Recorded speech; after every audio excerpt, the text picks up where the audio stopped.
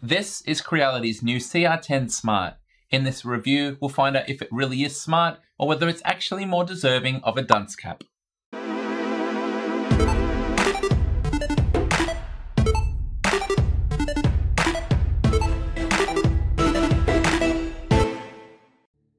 I'm really fussy over which machines I agree to review, and I have rejected many Creality offerings until finally agreeing to this one. So why did I say yes? This machine is $100 cheaper than a CR-10S Pro V2, but it still comes with ABL, Dual Z, and it also has built-in Wi-Fi connectivity. I asked my patrons if they were also interested and they said yes. So here we are, and we're going to start by looking at the specs. The CR-10 Smart is the latest from Creality's popular line of CR-10 3D printers. It retails for $500 US from the official Creality web store. The merits of this printer boil down to 7 key improvements. The first is built-in Wi-Fi functionality, an ultra-silent design with quiet fans, the auto bed leveling system from the CR6 SE, auto shutdown, power saving, and quick assembly. One of the main features is a bit more intelligence, and I have no idea what that's meant to mean. Its interface is through a color touchscreen, it has a 32-bit mainboard, and it automatically shuts down after 30 minutes of idle time. The visual styling is also inspired by what I think is a Lamborghini. Other little details are these braces at the back, and dual steppers for the Z-axis. This machine was provided free of charge by Creality for the purpose of review after they agreed to my review policy. And as the policy says, all problems will be included in the review, and we will be covering some significant ones later on. For now, however, let's move on with unboxing and assembly. The printer arrived without damage thanks to the usual combination of cardboard and foam packaging. Assembly was pretty straightforward. There's 2 main components comprising of the upper and lower halves. A series of bolts join them together, and then the rest of the assembly is quite simple, including the braces at the back, plugging in cables, and installing the filament spool holder. All up, I'd say it takes around 15 minutes. For people that like it, you do get the satisfaction of peeling off 3 separate plastic sheets.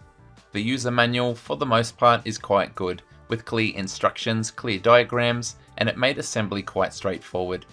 It covers much more than assembly, most of it good, but there are some sections that were lackluster, which we'll get to later on. In terms of tools and spares, they're contained in this built-in drawer on the left-hand side of the machine. To me, this seems like a pretty tidy solution.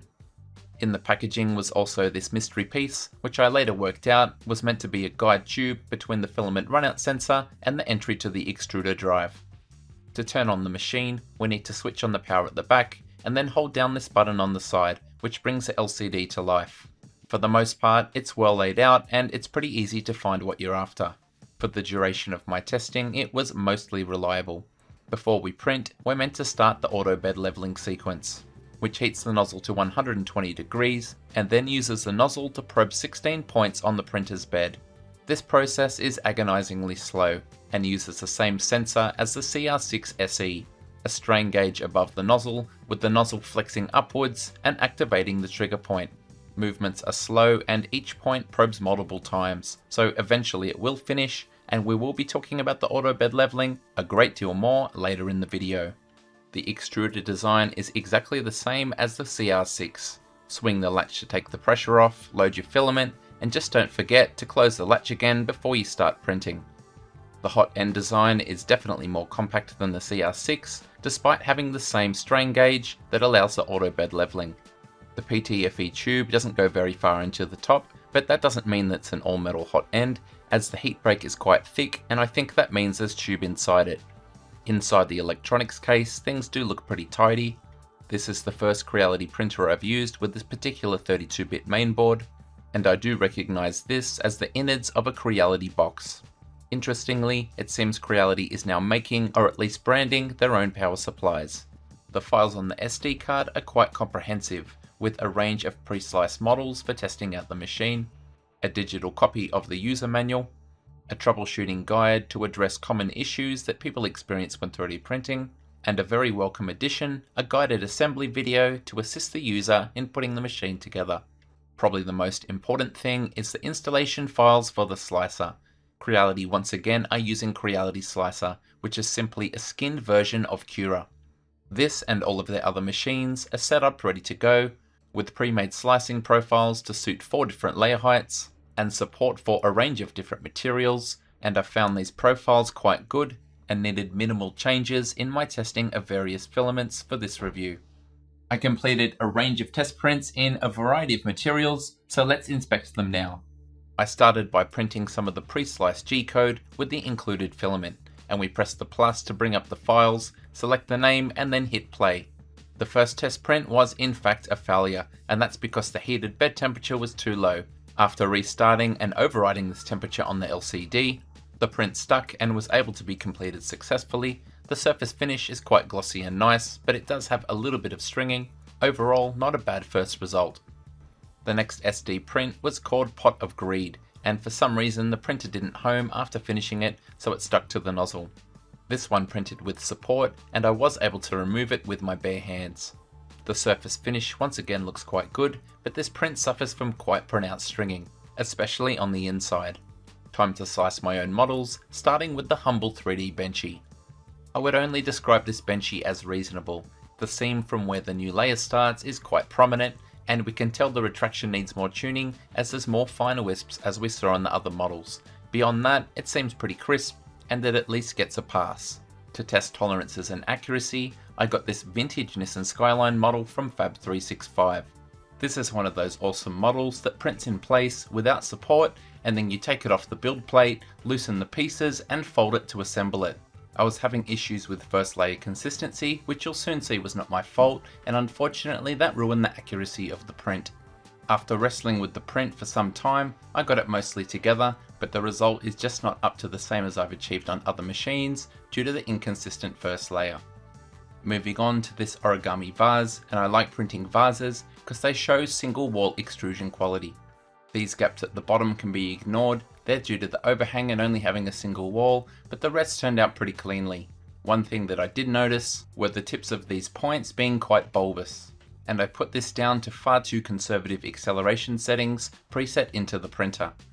Apart from that, this vase passes the test because there's no surface artifacts or repeating patterns. To test out fine details as well as more organic shapes, I loaded up this black cat bust from Eastman, an outstanding 3D modeler with many files on my mini factory. This model, with some X3D Diamond Pro PLA, turned out quite well, the only defect being some very fine stringing in between the creases of the hair and clothing. Part cooling wasn't an issue on the finer features, and the surfaces are free of any artifacts, save for the Z seam, which could do with some optimization. So how about some different filaments, starting with this toothpaste squeeze holder in PETG. The printer had no problem with the higher temperatures, and the PETG stuck quite well to the glass bed. And if you're wondering what this does, you insert the end of your toothpaste roll into the middle, slide it into the larger portion, and then rotate the center to squeeze the toothpaste into the top of the tube. To test out flexibles, I printed this very cool looking flexible chair design. Using 95A Shore Hardness TPU, the default print speed settings were slow enough that the printer had no troubles with this filament. Both ends of the chair did lift slightly from the bed, which created all these artifacts, but you can see in the middle here where the print was still attached that we have some pretty clean extrusion, so this printer has no trouble with flexibles. To try out ABS, I selected this simple winder cable tidy design, as I expected it would expose any first layer issues with the ceramic coated glass bed. I've never found these types of bed good for ABS in the past, and so it proved again. After some fine tuning, I did get the first layer to go down successfully, but inevitably, as the print went on, it started to peel off the bed, just holding on until the print was done. So yes, technically you can print ABS, but this machine is really not optimized for it. One of the features that gives this name its smart title is the auto bed leveling system, and unfortunately for this machine, it was a complete disaster. I noticed from the very first prints from the SD card that the first layer was nice on the left, but far too close on the right and was damaging the bed. For the early prints I could get away with this, but when it came to the larger vase, I was running into multiple failures. So clearly the glass bed was tilted, but this shouldn't matter, right? This printer is advertised as having advanced auto bed leveling. Well, based on my testing, no compensation for an uneven bed is ever applied. The first clue comes from inspecting the pre-sliced G-code on the SD card. G28 is there for homing, but there's no new commands to either probe the bed or restore a saved mesh. The same goes for the Start G code for the provided slicing profile. So I turned to my calibration site and prepared a first layer test, trying out the various ABL options. Even when I opted to have the bed probe immediately before printing, and then adjusted the Z offset as the first square went down, it was clear no mesh compensation was being applied. The initial square was good, the back left too far away, the center far too close, and on the right hand side I had to stop it because it was just grinding the glass. Baffled, I asked Creality what the problem might be, but their response confused me even more. Pause it if you want to read the whole thing, but basically they said that the bed had gone out of level during shipping and that I should try and fix it mechanically. Isn't compensation for a warped or slanted bed exactly what ABL's meant to do? That's what Creality advertised, so now I'm wondering whether this machine actually has it activated in the firmware. So I needed to manually level the bed, but of course there are no leveling knobs.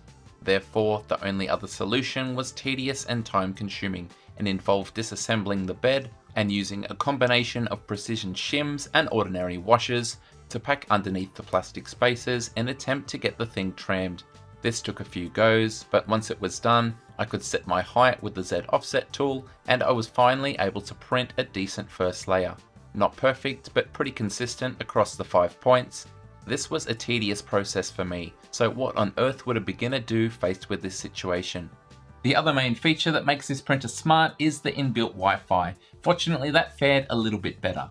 So we know inside that it uses a Creality box instead of a Raspberry Pi, and this is something I've made a complete video about before, where I found it paled in comparison to the features of Octoprint. One key problem is that it just wouldn't connect to the majority of my printers. So are things any better when it's inside the CR-10 Smart?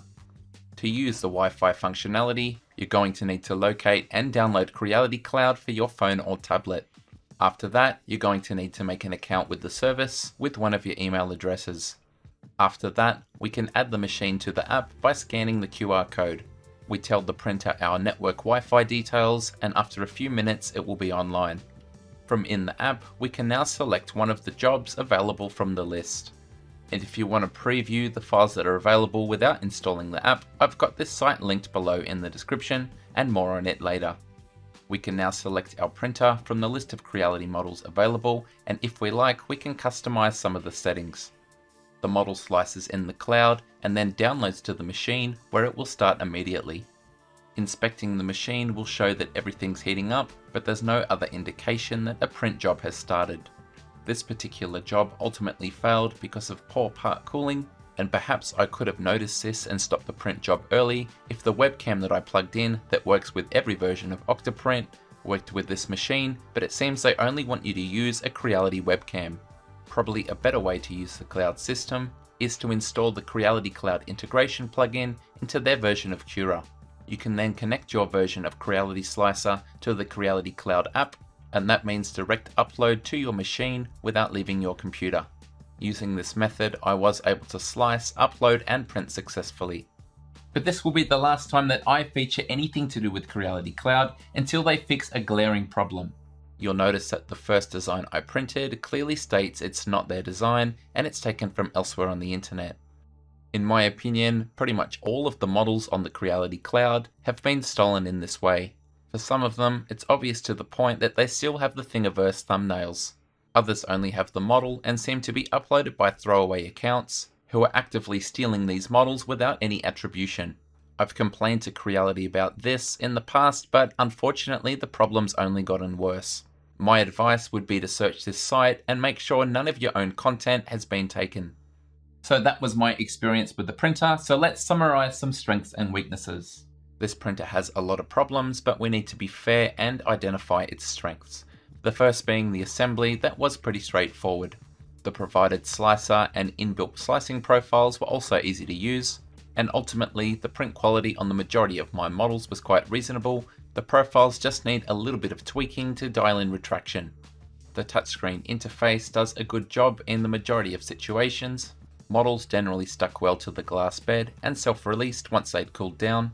And I have no complaints about the extruder, which is easy to operate and had no problems printing flexible TPU.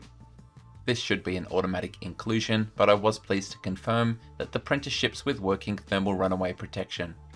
Onto the problems, and the list is long, starting with the ineffective auto bed leveling system.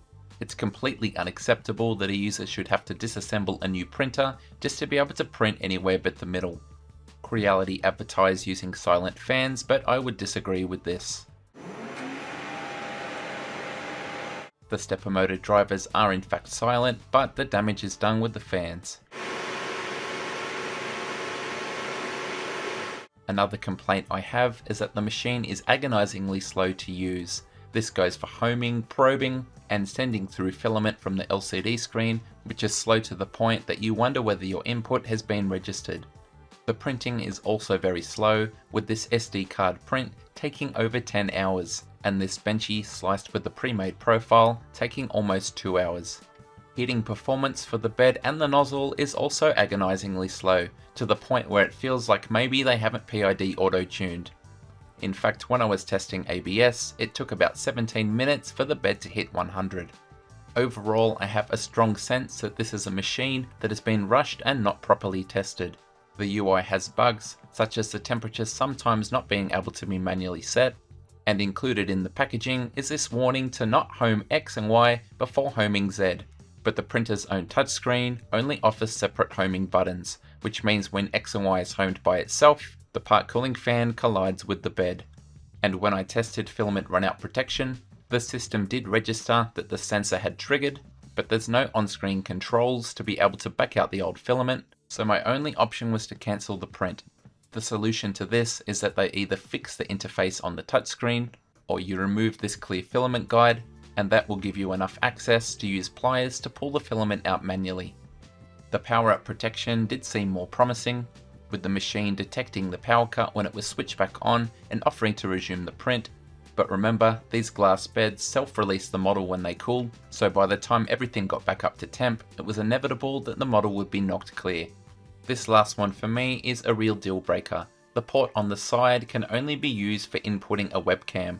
I tested it with my PC and Octoprint, but we know from looking at the inside that the port goes to the Creality box, and the mainboard's USB port is connected to the Creality box too, which means there's no way to connect to Octoprint, Pronterface, or any other terminal software to manually control and configure the printer. Overall, I feel this machine is a wasted opportunity, and the non-functional ABL is an example of Creality releasing something before it's been properly tested and developed. I recently made a video asking the community what they wanted in new 3D printers, and so many people wanted proper quality control.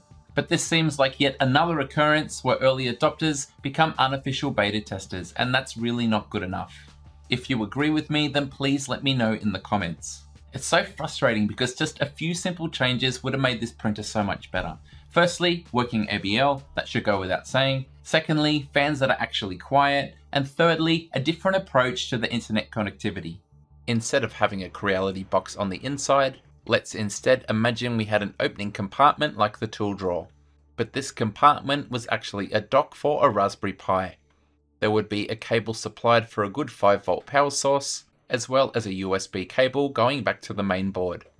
That means we could easily run Octoprint, use whatever webcam we want, and we also have access to all of the community Octoprint plugins.